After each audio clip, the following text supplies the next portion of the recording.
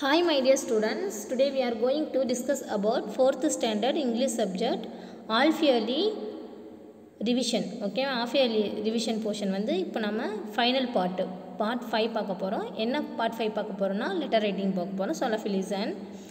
Write a letter to your uncle for having sent to you and raised watch as his gift on the occasions of your birthday gift. ஓகேங்களா, உன்னுடைய birthday கிஃப்ட்டுக்கு சரி உன்னுடைய uncle என்ன பண்ணுறாங்க, உன்னுடைய birthday கிஃப்டாக ஒரு வாட்ச் ப்ரெசென்ட் பண்ணுறாங்க. ஓகேங்களா, அந்த ப்ரெசென்ட் பண்ண வாட்சுக்கு நீங்கள் என்ன பண்ணீங்க, உங்கள் அங்கிளுக்கு தேங்க் பண்ணுறீங்க. சரிங்களா, இப்போ உங்களுக்கு யாராச்சும் ஒரு ஹெல்ப் பண்ணால் நீங்கள் என்ன பண்ணுவேன், தேங்க் பண்ணுவீங்களா பண்ண மாட்டிங்களா? எஸ், பண்ணுவோம். அதே மாதிரி தான் இந்த லெட்டர் ரைட் பண்ணுறவங்களுடைய அங்கிள் வந்து இவங்களுக்கு வாட்ச் வந்து ப்ரெசென்ட் பண்ணுறாங்க. அதுக்காக தேங்க்ஸ் சொல்கிறாங்க இவங்க. 20 TV மலை ரோட், திருக்கனூர் 605501. நம்ம என்ன எக்ஸாம் எழுதுகிறோமோ அந்த டேட் தாங்க போடணும். ஓகேவா, இது யாருடைய அட்ரஸ்னால் யார் லெட்டரை ரைட் பண்ணுறாங்களோ அவங்களுடைய அட்ரஸ். நெக்ஸ்ட்டு டியர் அங்கிள், யாருக்கு ரைட் பண்ணுறீங்க லெட்டரை, உங்களுடைய அங்கிளுக்கு. So dear uncle, I thank you very much for a fine Titan raised watch.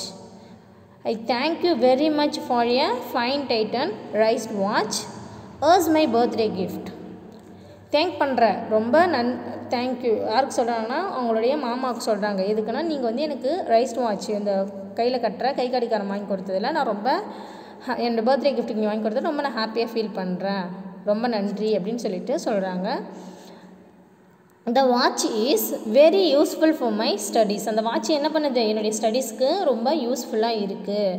I like that raised watch very much. எனக்கு அந்த ரைஸ்ட் வாட்ச் வந்து ரொம்ப பிடிச்சிருக்கு. I shall keep it safe as a taken of your love and affection. அதை நான் என்ன பண்ணுவேன், அந்த வாட்சை ரொம்ப சேஃபாக பார்த்துக்குவேன். ஏன்னா உங்களுடைய ஃபுல் லவ் அண்ட் அஃபெக்ஷன்ஸை நான் அந்த வாட்சில் பார்க்குறேன். அதனால் நான் என்ன பண்ண போகிறேன், இந்த வாட்சை நான் நல்லா சேஃபாக பார்த்துப்பேன். தேங்கிங் யூ அப்படின்னு சொல்லிட்டு முடிக்கிறாங்க. ஒன்ஸ் அகைன் நான் ரிப்பீட் பண்ணுறேன் பாருங்கள். Dear uncle, I thank you very much for a fine Titan raised watch as my birthday gift. The watch is very useful for my studies. I like that wrist watch very much. I shall keep it safe as a token of your love and affection. Thanking you. Yours lovingly. இந்த letter யார் right பண்ணுறீங்களோ அவங்களுடைய name தான் இந்த கிருபனாங்கிற name கிட்ட right பண்ணணும். Next address on the envelope.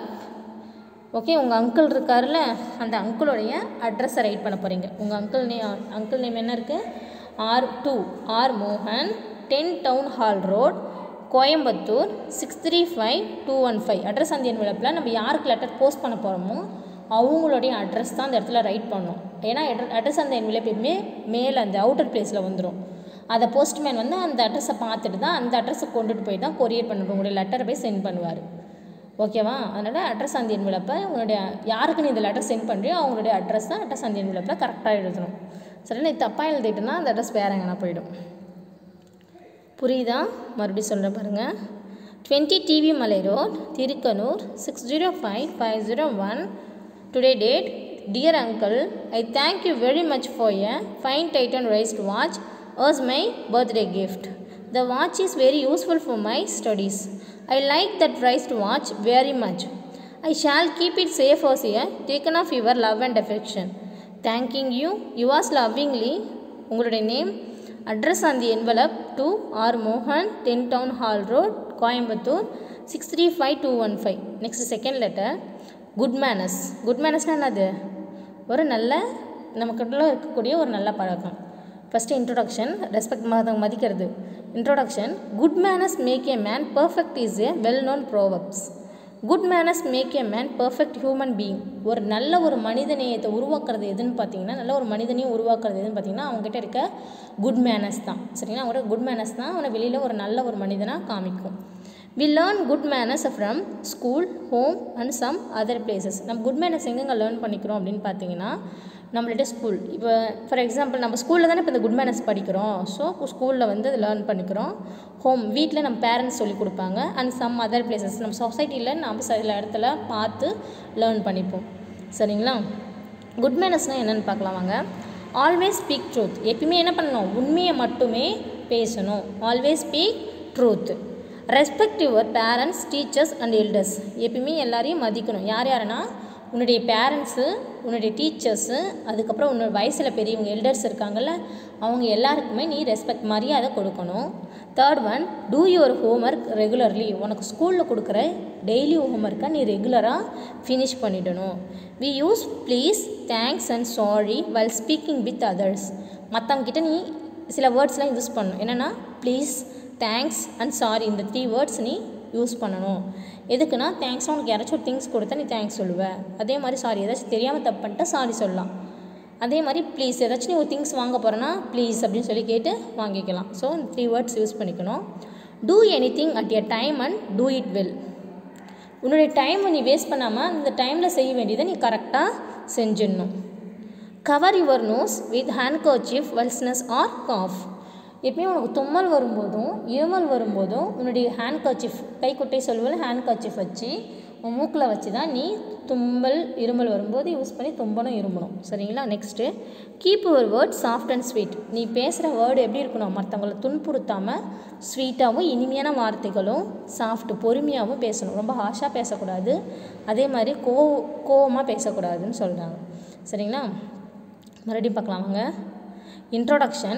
Good manners make a man perfect is a well-known proverbs. Good manners make a man perfect human being. We learn good manners from school, home and some other places. Good manners. Always speak truth. Okay, always speak truth. Respect your parents, teachers and elders. Respect your parents, teachers and elders. Do your homework regularly. Do your homework regularly. We use please, thanks and sorry while speaking with others. We use please, thanks and sorry while speaking with others. Do anything at your time and do it well. Do anything at your time and do it well. Cover your nose with handkerchief while sneeze or cough. Cover your nose with handkerchief while sneeze or cough. Keeps your words soft and sweet. Keeps your words soft and sweet. Next, conclusion. Conclusion முடிக்கிறது. Good manners make a man happy and success. ஒரு good manners ஒருத்தங்கிட்ட இருந்தால் அந்த மேனை என்ன பண்ணும்? ஹாப்பியாகவும் சக்ஸஸ்க்கும் கொண்டு போகும். So should follow the good manners. அதனால் நம்ம எல்லாம் என்ன பண்ணோம்? சந்தோஷமாகவும் நம்மளுடைய சக்ஸஸ் நம்ம போகணும் அப்படின்னு நினச்சிங்கன்னா, ஹாப்பியாக இருக்கணும்னு நினச்சிங்கன்னா குட் மேனர்ஸை எல்லோரும் ஃபாலோ பண்ணுங்கள். Good manners conclusion. Good manners make a man happy and success. So should follow the good manners. So should follow the good manners. Okay, இதுதான் இந்த ஆஃபெலி போர்ஷனுக்கான 2 லெட்டர் ரைட்டிங். ஸோ எல்லாருமே நல்லா படித்து ரைட் பண்ணுங்கள். ஓகேவா? All the best. Thank you students. Bye.